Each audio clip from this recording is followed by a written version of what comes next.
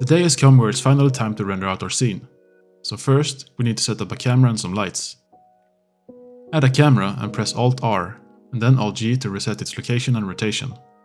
Press R, then X, then type 90 on the number pad to rotate it 90 degrees on the X-axis, then press Enter to confirm.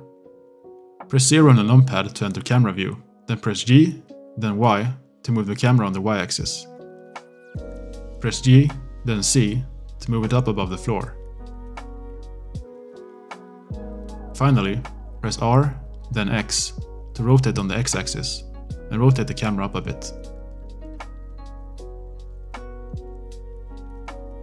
In the Render Settings tab, change the render engine to Cycles, and set the device to GPU. Set the viewport samples to 32. In the Output Properties tab, enable Render Region to only render the camera view in the viewport, then switch to Render View. It looks pretty nice, but let's add some more lights. Switch to Material Preview and enable Scene Lights in Scene World. Add a point light and position it behind the Christmas tree.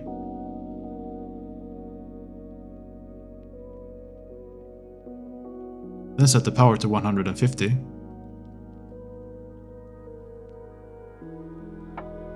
And change the color to a light green. Duplicate the light and position it close to the front of the Christmas tree. Then change the color to a light blue.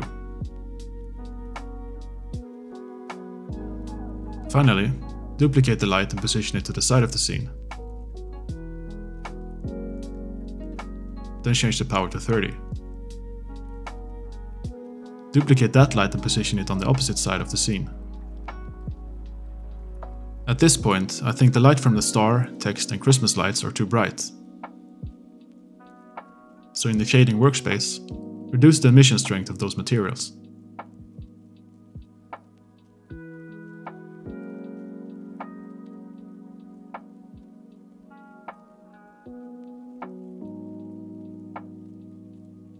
In the Render Settings tab, reduce the render samples to 200.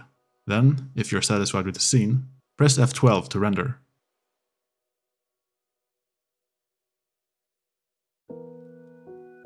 Once the render is done, head over to the compositing workspace. Enable Use Nodes. Add a viewer node to preview changes. The only thing we will add in here is a glare node. Then change from streaks to foggy glow. Make sure you're connected to the composite node as well. Before I do a final render, I will go into the node group of the Christmas tree layers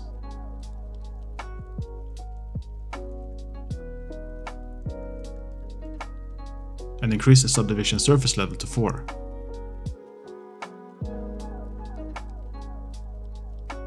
I will also increase the subdivision surface level to 3 in the gift node group. Once I'm satisfied, I will increase the render samples to 500 and do a final render. And here is the result of that. I hope you had fun following along in this series, and hopefully you learned a thing or two in the process. So with that, I wish you a Merry Christmas and a Happy New Year. Cheers!